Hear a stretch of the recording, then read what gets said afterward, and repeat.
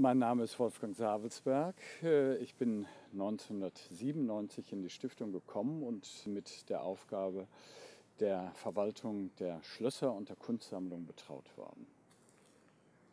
Mein Name ist Uwe Quilitsch. Ich bin seit über 36 Jahren hier im Dienst und mein erster Arbeitstag war auf der Felseninsel Stein, so etwas prägt sich ein.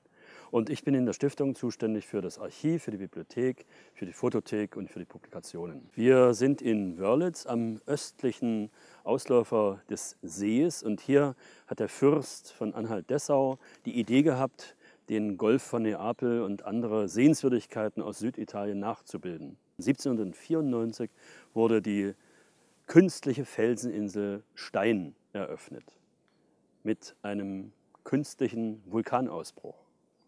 Das war eine Attraktion im 18. Jahrhundert und es ist eine gleiche Attraktion im 21. Jahrhundert, denn seit dem Jahre 2005 gibt es hier und da und ab und an künstliche Eruptionen in Wörlitz. Wir sehen die Villa Hamilton. Der Fürst hatte ein besonderes Verhältnis zum englischen Gesandten am Hof von Neapel, Sir William Hamilton. Er war einerseits Gesandter, zum anderen war er am Monte Vesuvio interessiert und entwickelte sich im Laufe seines Lebens zu einem Geologen oder sogar Vulkanologen. Und der Fürst ist mit Hamilton gemeinsam auf den Vesuv gestiegen und dieses Erlebnis hat ihn tief geprägt, sodass er eine kleine Villa, die der Diplomat in Neapel am Golf hatte, in Wörlitz als Freundschaftstempel nachbauen ließ. Wir haben Glück, der englische Gesandte schließt uns die Tür auf und lässt uns ein.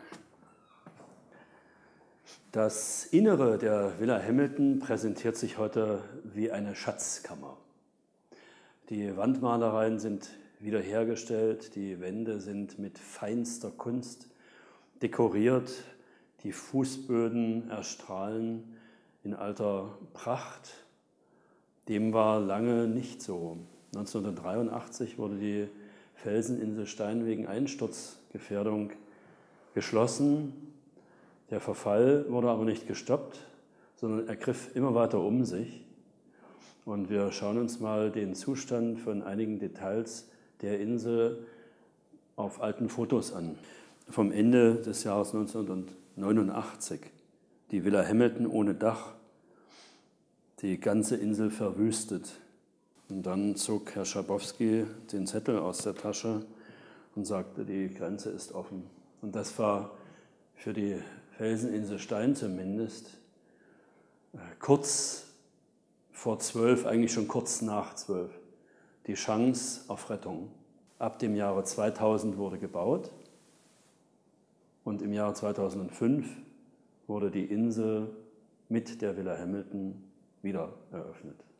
Die Felseninsel Stein besteht aus einem verwirrenden System von scheinbar unterirdischen Gängen.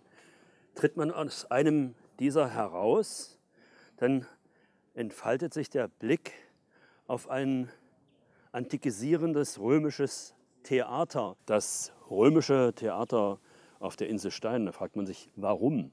Der Fürst war ein leidenschaftlicher Theaterfreund.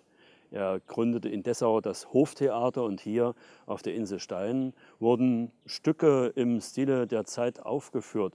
Das kann Goethes Iphigenie auf Tauris sein, das können auch ganz belanglose, heute kaum noch bekannte Stücke gewesen sein. Hauptsache Theater. Wieder sind wir in einem dieser verwirrend zahlreichen unterirdischen Gänge und dieser hier wird uns zu einem ganz besonderen Punkt auf der Felseninsel Stein führen, nämlich in die Wassergrotte dieses Wunderfelsens von Wörlitz, wie die Anlage auch von den Zeitgenossen genannt wurde.